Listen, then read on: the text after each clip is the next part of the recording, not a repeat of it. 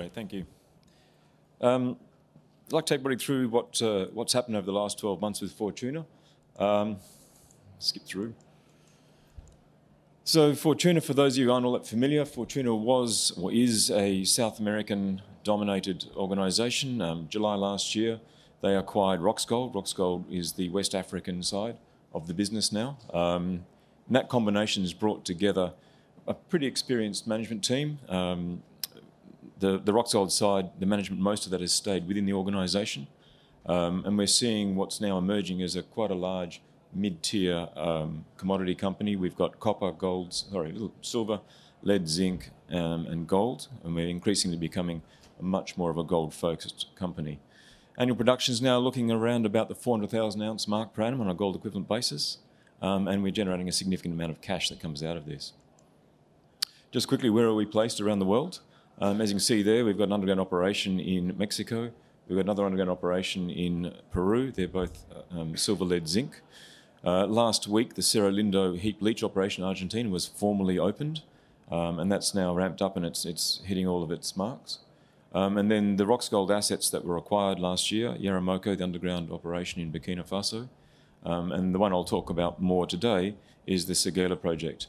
It's a bit of a circularity here because it was just over 2 years ago at this conference where we announced the maiden pre-fees numbers for Seguela. High-level summary, the Q1 production for Fortuna globally, you can see the impact there year over year in Q1 of the acquisition of Roxgold in the gold production, as well as the ramp-up of Lindero. The silver, lead and zinc, that's pretty much in keeping with what the mine plan is saying, so it's just drifting around there. But gold equivalent for Q1 for this year is just over 100,000 ounces. That translates into sales. You can see the drivers there, significant increase in gold production across the organisation, driving a significant increase in cash at the end of the day. What have we got? The 4 mines are all hitting their straps now. We've got the focus on Seguela. Seguela will be moving through the construction phases now. We're looking at mid-year next year for first gold pour.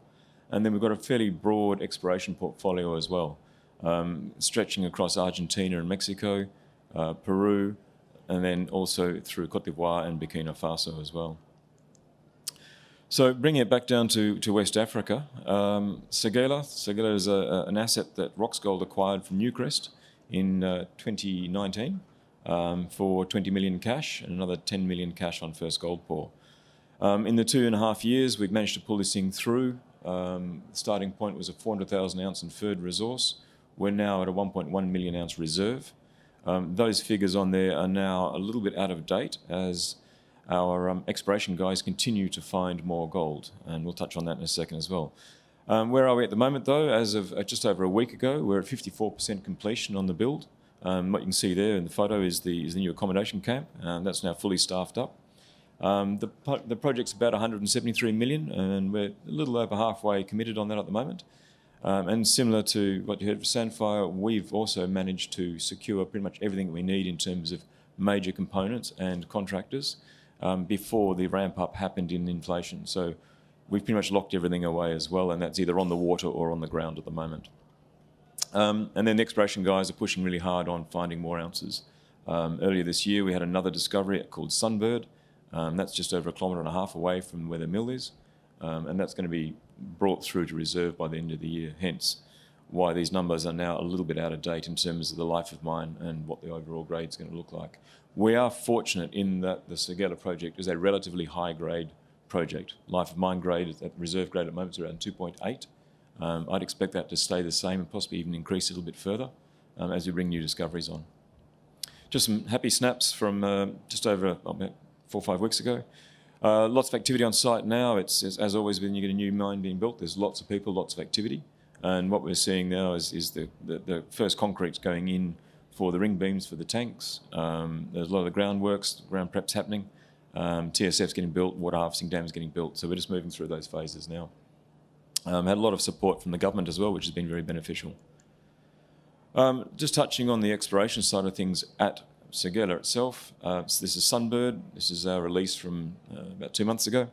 We've been drilling non-stop since then, but one of the benefits, and this highlights it, is that at Seguela what we see is a significant number of very high-grade results coming out. So grades such as 18 metres at 13, 18 metres at 20, that sort of stuff is going to go into an open pit. And these drive some very high strip ratios, but these pits are looking really good. We're also starting to look at underground on some of these. We haven't drilled to the bottom of these deposits as yet. So that's the focus for the guys for the next 6 months, is to start looking at those. The other thing is that every time we try to come back in with a more organised and regularised exploration program, we find another deposit. We're basically hitting one a year at the moment. So it tends to upset the plans. So we've still got at least 30 targets on the property we haven't even tested yet. We've got rigs all over the countryside at the moment, and I'd fully expect this to keep rolling through. And another example of what we've been finding, this is Cooler. This is the highest grade pit. This is going to be around about a 6 gram open cut. As you can see on there, the phase 1 and phase 2. What we also have is an emerging hanging wall lode, which we hadn't recognised earlier on. That's not in the optimised pit shells, so this is outside of that at the moment. And again, high grades, 7 at 28, for example, 11 at 19. So we see this tenor just rolling through time and time again. So, again, the DFS numbers are somewhat dated simply because we keep finding more mineralisation. The hole at the very bottom there of that chute in the lower left, that's the deepest drilling we've done anywhere on the property, and that's still 3 metres at 6.5, which we haven't followed up with yet. And so, again, more potential coming through. Further afield, some scout drilling last year, hit Gabbro North, which is a relatively small, but again, same thing, high grades. The metallurgy on the property is really simple. It is literally just quartz, a little bit of pyrite, and quite a lot of coarse visible gold. Commonly get match head size pieces of gold through there. Again, this is what they look like when we start off. We'd fully expect this to grow over the next 6 months as we do some more holes into it. But all this is leading us towards what's the mill going to look like. The other thing is the wider exploration portfolio just in West Africa alone. I touched on Seguela. We've got several other properties in the broader Ivorian space. The exploration team is based at Seguela at the moment, and they're using that as their base. They're expanding further afield now. We've got quite a lot of ground further north, and then also over in Burkina, where we've got a Yaramoko mine. They've got brownfields exploration on the property there. There's a big campaign happening later on this year to extend the underground further. We're already deepest drilling there is at 1,300 metres, and they're still mineralised. So I'd expect that to grow a bit further over the next couple of years. And then the other project we haven't really mentioned much about in public is our Basura project in southern Burkina. That's potentially our third project in West Africa. We've got 3 rigs there at the moment. We will be looking to, if things go well, possibly get a maiden resource out towards the end of this year or early next, just to see what we've got. But we've got about a 15-kilometre shear zone that we're drilling on. There's a significant amount of coarse gold in that project as well. And so that's the one that we'd like to see that one emerge coming in behind Seguela when Seguela gets commissioned. Seguela will be commissioned pouring first gold around about the middle of next year, about a year from now, which we think is a pretty remarkable event, given we acquired it only 2.5 years ago. So 3.5 years for acquisition through to gold pour. And that's it. Thank you.